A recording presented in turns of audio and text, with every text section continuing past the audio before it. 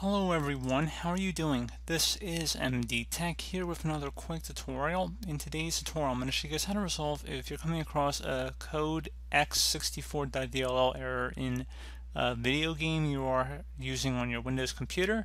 So this should hopefully be a fairly straightforward tutorial, guys, and without further ado, let's go ahead and jump straight into it. So we're going to start by opening up the Start menu, type in Windows Security.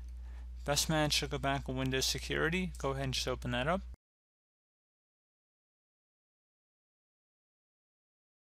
Select Virus and Threat Protection on the left side. And then underneath where it says Current Threats,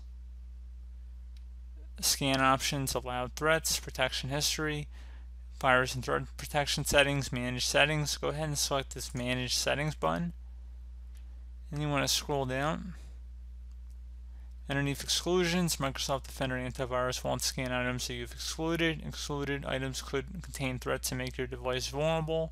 Go ahead and select that. Select Add an Exclusion. We're going to go select Folder. And now you're going to go locate your game folder that you're having the problem with. Most people should be on their main hard drive. They might have an external drive as well. No, most people are probably going to be underneath their local disk where Windows is installed.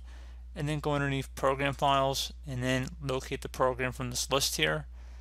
So we're going to go and select SnowRunner, select folder. So we're going to select folder, and then we're going to select yes here for user account control prompt, and our exclusion should be listed here. Change your mind one day, you can always click the drop down arrow and remove this exclusion, but otherwise Microsoft's Windows Defender will not scan this folder for viruses or other threats.